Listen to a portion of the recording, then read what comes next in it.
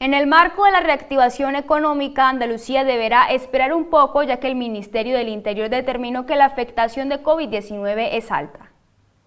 El Gobierno Nacional emitió unos lineamientos para los municipios que presentan alta afectación por el COVID-19, donde estableció los sectores económicos que no pueden reaperturar mientras se encuentren con dicho nivel. También permitió la posibilidad de realizar planes pilotos, pero solo con la autorización del Ministerio del Interior. El Ministerio del Interior nos ha enviado un comunicado donde nos dice que no podemos empezar a trabajar los planes piloto tanto en restaurantes como en nuestras iglesias, en nuestros gimnasios y en otros sectores más. Actualmente Andalucía cuenta con más de 30 casos de coronavirus. La alcaldesa por su parte hizo un llamado a la comunidad.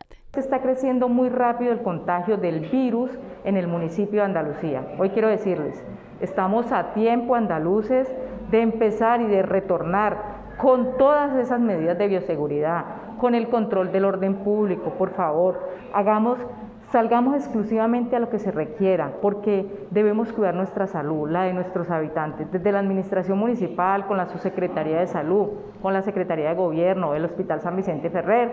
Venimos haciendo muy buen trabajo, pero necesitamos de la colaboración de todos ustedes. Andalucía es de todos y para todos.